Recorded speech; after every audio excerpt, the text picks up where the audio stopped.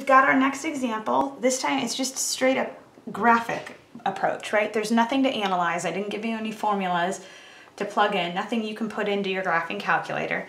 This is a graphical approach.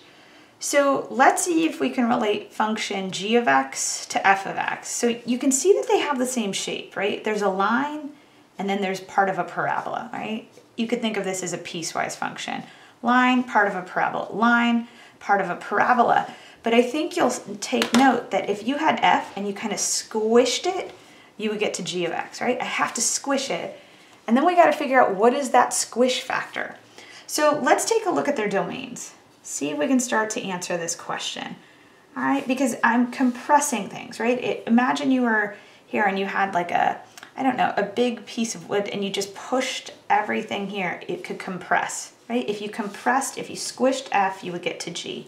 All right, so the domain of f, if I look left to right along the x-axis, you can see I start here at 0, 0, that's my leftmost point. I end here at 6, 4, that's my rightmost point.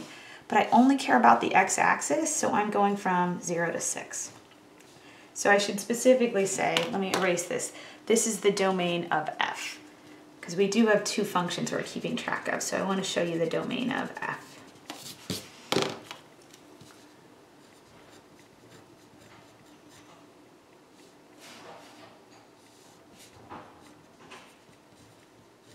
On the flip of that, let's take a look at the domain of g.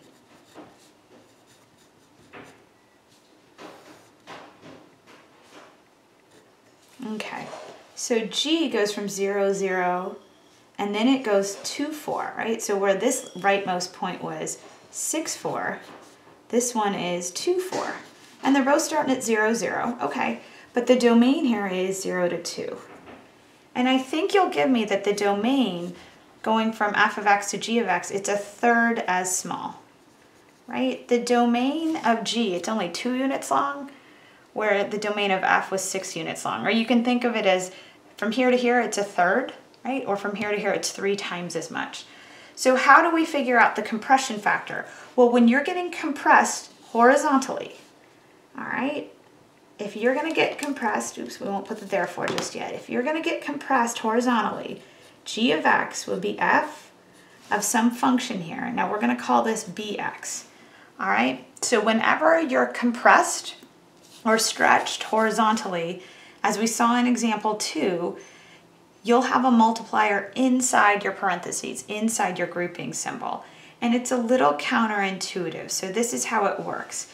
You'll see it takes me 6 units to get through my domain on f, but it only took me 2 units to get through my domain on g. So g is 3 times as fast as f of x. So g of x moves 3 times as fast as f of x, because it took f of x 6 units to complete its graph, and it only took g of x 2 units. So this multiplier that goes here is going to be 3. So you would say g of x was equal to f of 3x. That's how we transform that function. Okay, and let's summarize that as we start to end this section. So let me scooch this up so we can see the paragraph or the box. There we go. Okay, so given a function f of x, a new function g, which is f of bx, right? Take note, the multiplier is inside the grouping symbol, where b is a constant, is a horizontal stretch or a horizontal compression of the function f of x. If b is greater than 1, then the graph will be compressed by 1 over b. All right, and we saw that, right? We had a compression of about 1/3, right? We went from 6 units to 3 units, so it was 1/3 as small, right? 1/3, so b was 3. If b is between 0 and 1, then the graph will be stretched by 1 over b. And we're gonna talk about this a little bit later on. If b is less than 0, then there's going to be a combination of a horizontal stretch or compression in combination with a horizontal reflection. But we'll talk about reflections in a little bit later example. Actually, we're gonna talk about it in the next example.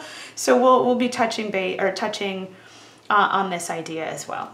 Okay, so with that, we've taken a look at vertical stretching and shrinking when the multiplier is outside the function. And we've taken a look at horizontal stretching and shrinking, or horizontal stretching and compressing, where the multiplier is inside the function. All right, so the next example, we're gonna look at reflections over the X and Y axis. All right, I'll see you in a few, gang. Bye.